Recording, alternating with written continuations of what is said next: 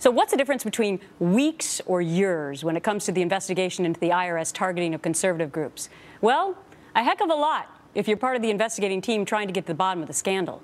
The IRS commissioner claiming that process will take years, infuriating House Republicans. Lois Lerner won't talk to us. She'll talk to the Justice Department because she knows that investigation. She'll talk to the people who can put her in jail, but she won't talk to us.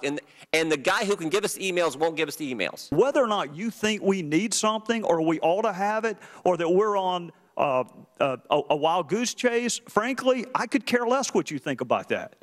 Our subpoena is our subpoena. If you don't like it, move to quash it. When you have a duly issued subpoena, you comply with it. It's not optional. Congressman Jason Chaffetz, who you saw there on the latter end of that, joins me now live. Congressman, you were very fired up yesterday when you found out that these emails that have been subpoenaed from the IRS, they're not going to take weeks to get into your hands. They could take years. Why?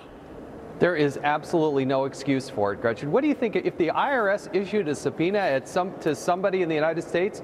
Do you think they have the option of complying with it? Do you think you could say, oh, well, it's going to take me years to give you that information? No. In one sentence, under a subpoena, we asked for all the emails in a limited amount of time on Lois Lerner. You go to the email box, you see what she sent out, you see what came in, and produce that for us on a disk. And for the IRS commissioner to suggest that would take years to do is laughable. He does no intention of complying with that subpoena, and I think we should seriously look at holding the commissioner in contempt of Congress. All right, so that's interesting because I was just going to ask you, is there any way for Congress to try to speed up the process? Would that be holding the commissioner in contempt, and at the same time, would you throw Lois Lerner into that? Hey, I think we ought to get some guts around here and start holding people accountable. Subpoenas are not optional in the United States of America. When you have a duly issued subpoena, you must comply with it. That is the law.